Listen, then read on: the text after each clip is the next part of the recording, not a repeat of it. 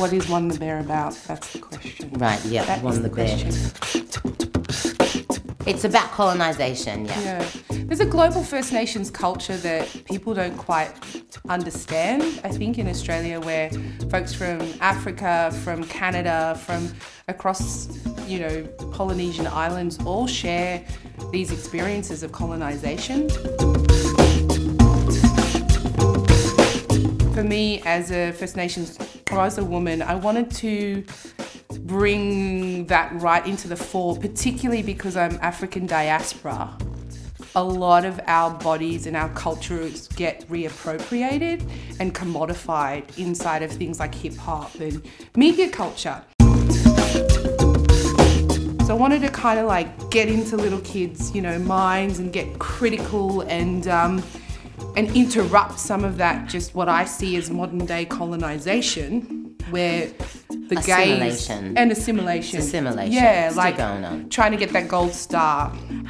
So One the Bear covers all of it. It's like this multi-layered tiramisu allegory. Tiramisu, yummy It is allegory. actually, it's delicious.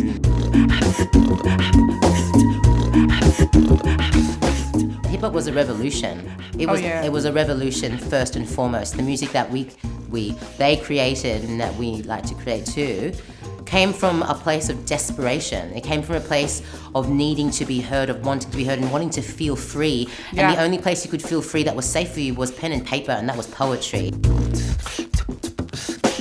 And I wanted to create a work that interrupted the current conversation, that kind of put a hold on it and said, hey, young people, let's undo some of this stuff.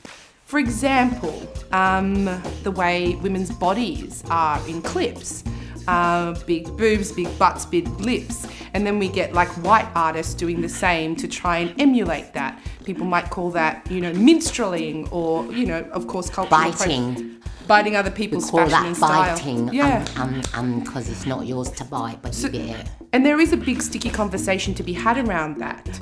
But I also wanted to unravel it, because for me, what little Kim's up to right now, for me it breaks my heart, because it's basically telling young black girls that they're not beautiful.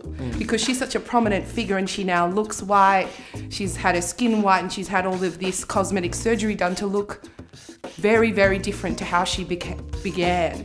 Skin whitening's going off in Jamaica again. I wanted to interrupt that shit. I want to find a way to make work that allows particularly the next generation of queens to redefine themselves outside of a European gaze.